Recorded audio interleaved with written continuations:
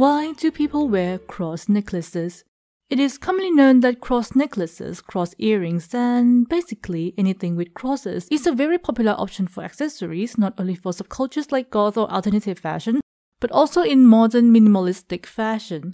But how does a symbol that most people recognize as a symbol of Christianity become a common option of jewelry design, whether the person who wears it and design it is Christian or not? Also, since when did people start wearing Latin or Christian crosses as jewelry? And that's the topic we're going to talk about today.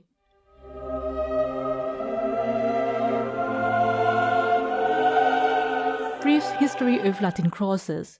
As you may know, a Christian cross is mostly seen as a representation of faith and a reminder of the sacrifice of Jesus. However, the cross might not be the symbol of Christianity at first. Of course, there were some cultures using this symbol before the Christians, because it's not like drawing a symbol with two lines is that complicated. For example, there are theories that a cross was also a symbol of Mesopotamian deity associated with vegetation, fertility, and the cycle of life, death, and rebirth, named Tammuz, or Jumusid in Sumerian mythology. Another interesting point is that the Roman execution tool could have various shapes and forms, and Jesus might be crucified on any of these shapes, like a stake, a T-shaped tool, an X-cross, or it could be the Latin cross as people would normally think of. People have their own theories, of course, but I guess we'll never be able to pinpoint exactly about the shape. But one thing is for sure, the Christian cross was not a symbol of Christianity when Jesus was alive. Well, obviously, since the symbol is tied to the story of his execution. But then, when did crosses become a Christian thing? Before the cross became a Christian symbol in the 4th century, people might use symbols like fish or ichthus, an anchor, or a shepherd carrying a sheep as representations of their faith. They used this kind of symbol partly because Christianity wasn't really legal in Roman Empire before the 4th century. Still, there are some records of Christians using crosses as their symbol before then. For example, around the 2nd century, there was a record by Tertullian, a Christian author, explaining to those who call Christian devotees of the cross that pagan was no less worshipped images of woods, and he explained further about Christian cross in his book Ad Nationis. And then, now we're talking about the 4th century we have been mentioning, Emperor Constantine became a Christian and made the religion legal. And that was when crosses became widely accepted as a symbol of Christianity. Okay, so now we have a very, very, very brief story of the origin of the Christian cross. Now let's talk about our main focus.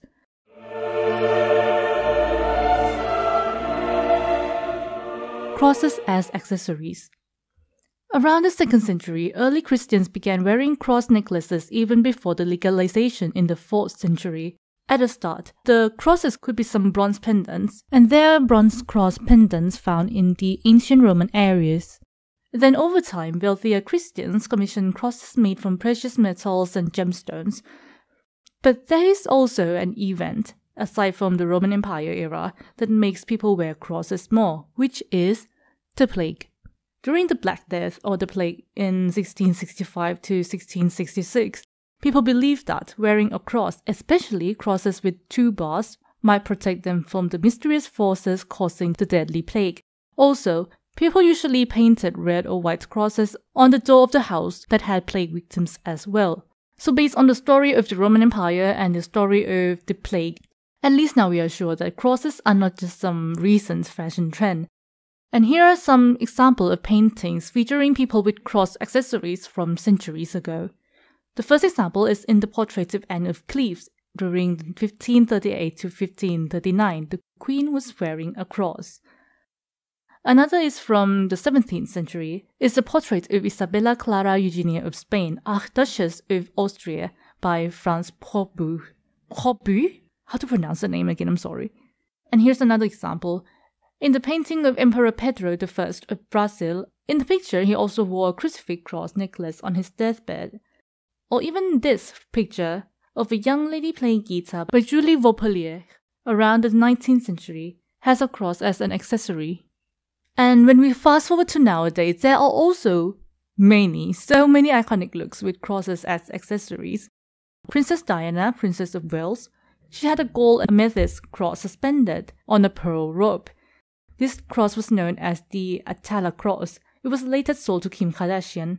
So since people have been wearing cross necklaces for centuries, including nobles, celebrities, well, it is not so surprising why it has become so common for people nowadays. And also considering that many brands like Gucci, Givenchy, or even more affordable brands like H&M incorporate crosses into their designs.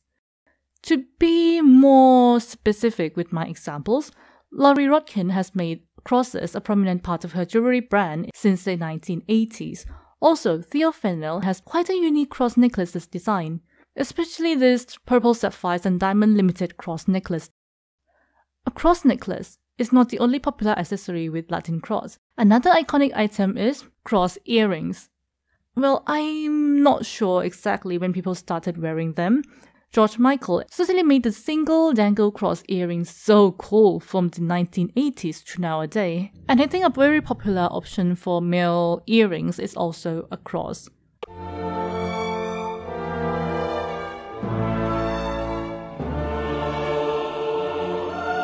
Crosses are very prominent in subculture, especially with goths. So that's why we'll also be talking about why many goths also wear crosses as a part of their outfit.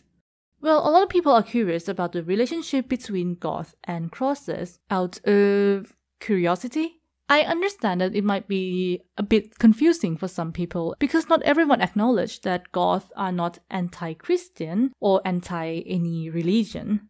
But actually goth or gothic ideology is just about appreciating darker things in life. So the concept of death, for example, is not at all a terrible concept. And for me, this is how I think I appreciate darker things in life. For example, if you don't appreciate death, how would you truly appreciate life? Life without death is quite meaningless. Or, for some people, it might not be something so deep. Like, they just find serenity in the night and the dark. And goth music often vibes with that idea pretty well. So what I'm trying to say here is that it's not weird for some Christians to be into goth subculture, and it's not weird for goths to be Christians. And if you think that there are no goth songs that could reflect Christian beliefs, then you might be quite wrong. But before we talk about music parts, let me explain something a little bit. Gothic music icons like Robert Smith from The Cure and Peter Murphy from Bauhaus had Catholic backgrounds, though they might have left their faith in Christianity behind. Some of their songs like The Holy Hour by The Cure and Stigmata Mater by Bauhaus were inspired by Christian concepts. Oh, but by the way, though Peter Murphy left Christianity, he converted to Sufism, an Islamic mysticism, which means he is still religious while being goth. And apart from that, some goth rock bands are considered Christian rock as well. For example, Dead Artist Syndrome and The Awakening. Even though when we talk about Christian goth bands, people tend to think of Christian gothic metal or symphonic metal more, like Necromance and Undish. Aside from the music part, there are also various reasons why goths like to incorporate crosses in their outfit. The first obvious reason is that crosses are known as execution device. And this idea of execution could be quite morbid and could be a bit appealing to goth. So, why not? Also, a lot of Gothic motifs derive from the style of Gothic architecture, which was used to build and decorate churches and cathedrals. So, finding some crosses motifs is not out of place. And as I said, some goths are Christians, so they can wear it for religious purposes or, sometimes for fashion. And for those who are not religious, cross necklaces, earrings, or patterns might be worn for aesthetic purposes.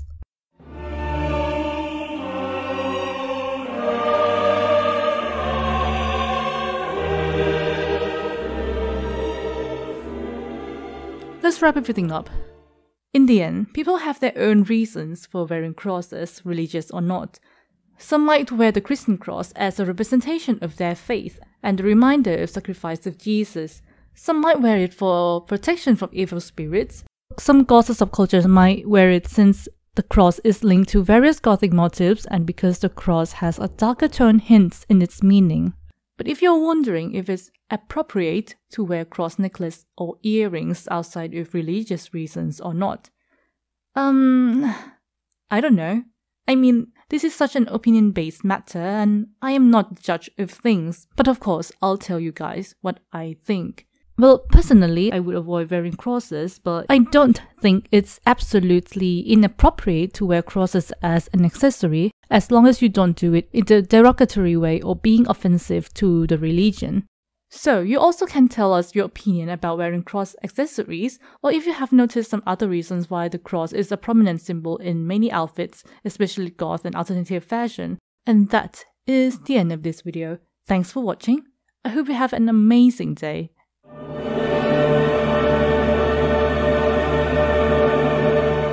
Since this is the last video this year, I wish each and every one of you a wonderful time. Thank you for being with me this year, I really appreciate it. Take care. I hope to see you on the next journey.